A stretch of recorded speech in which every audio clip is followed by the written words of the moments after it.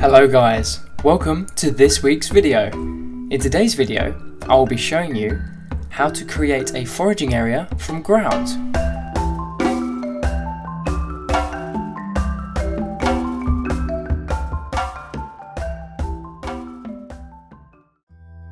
Firstly, when you have an established ant colony with workers, you will always need an area for them to explore and scout. This is where a foraging area comes into play. The foraging area represents the outside world for the ants and is used to replicate the ants' natural environment. The ants will use the provided space to forage for sugary foods and to hunt potential prey. But all ants will use any extra room as a dumping ground for dead colony members or for uneaten food wastes. This is why it is highly recommended that you have a foraging area for your ants, as feeding your ants and cleaning up after them is made easier. So, sometimes when first-time ant keepers make a foraging area for their ants, they tend to provide the ants with a tub filled with soil or sand. If the substrate has a thick enough depth, some ants will see that as a potential nest. Although most of you will refrain from watering the substrate to prevent the ants from doing this, some ants use their saliva to moisten the substrate to be able to move it. So, this is where a grout foraging area can come in handy. So, some of you are probably asking yourselves, well, what is grout? Grout is a fluid form of concrete used to fill gaps between tiles and slabs. It is generally a pre-made mixture of water, cement and sand, and comes in a variety of colours such as grey, white and beige. This is a fantastic mixture to use for the base of foraging areas, as it doesn't shrink when drying like clay would, and provides an undiggable substrate for your ants. So before I get started on this tutorial, be sure to hit the subscribe and bell button to join the colony, as I upload new anting videos every weekend. And if you find yourself liking this nest building tutorial, be sure to check out the playlist I have created for tutorials. So let's get started. Let's go through all of the things you will need to complete your grout foraging area. Firstly, you will need a basin or tank to build your foraging area. Next, you will need your grout. I have gone for a grey look to give my desert themed foraging area a more naturalistic feel. You will then require some water to liquefy your grout. Next, an empty tub for mixing. You will also need some substrate to layer the top of your grout. And finally, to give your foraging area a more naturalistic feel, you can add some fake fauna and perhaps some decorative rocks. So, to begin with, you will need to mix up some grout and water until it is the same consistency as toothpaste. If you make it too thick or thin, it can be quite hard to shape, so be sure to take your time. Next, it is time to pour our mixture into our tub and create a small 1 cm foundation layer.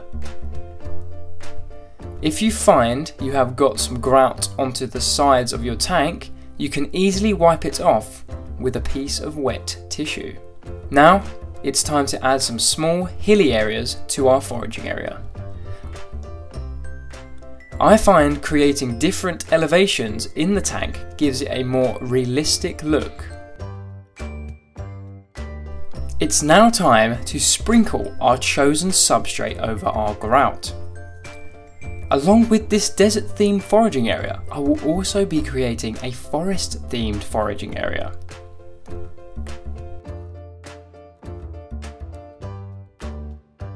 Now it is time to get creative and place in our decorative fauna and rocks.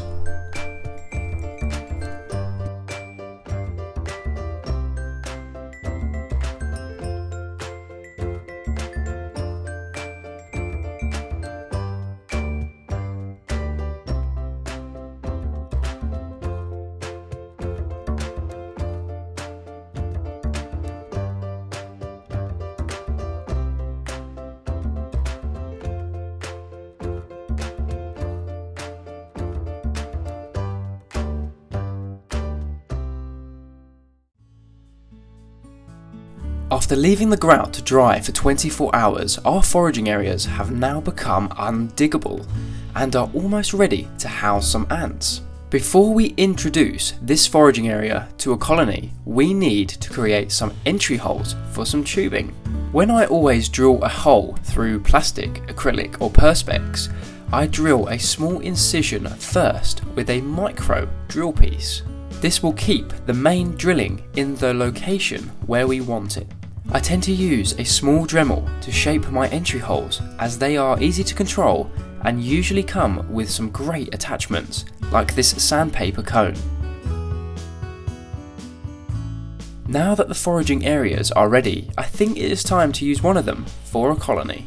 I will be introducing the forest foraging area to my new Mimica rubra colony. I recently moved this wonderful little colony into this new nest from my nest moving video. If you want to see that video, I will leave a link down below in the description. This 4-queen colony is doing really well. They have a small batch of brood and have been curiously exploring their new nest.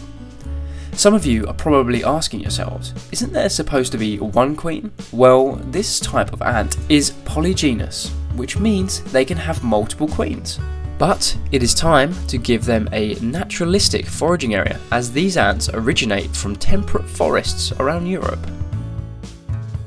This foraging area I have constructed does not consist of a lid, and these ants are extremely good climbers, so there is no doubt they will escape from this foraging area. So after experimenting with a few anti-breakout methods such as Vaseline, PTFE and talcum powder, I found talcum powder to be the most effective.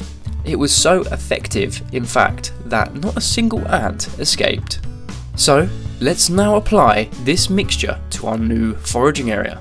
Firstly, you will want to do 4 parts talcum powder to 1 part water to get a nice paste that is easy to layer. My example here was slightly too runny, but I applied some blue tack to the sides of the foraging area to prevent it from dripping down. I find masking or painter's tape works great as well as a barrier for the drips. After applying the mixture, I left it to dry for about 20 minutes. After the liquidizing powder had dried, it formed a layer of powder which would essentially break away when the ants attempted to walk on it. Now our foraging area is ready to be explored. After plugging it in, the ants instantly show an interest in their new foraging area.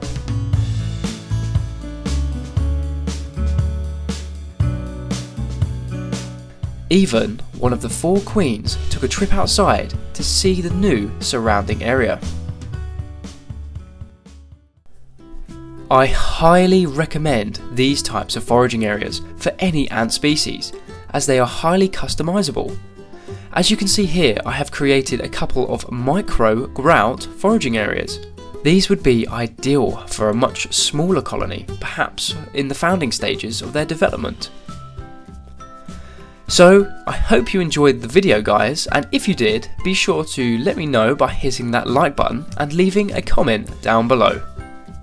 And, as always, if you decide to create something from one of my nest building tutorials, be sure to email me at antsbritain@gmail.com. We have had some amazing nest designs sent through to us recently.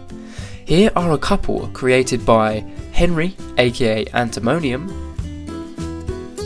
and Christopher, aka Ants Cypress. If you want to check out their channels, I will leave a link down below in the description.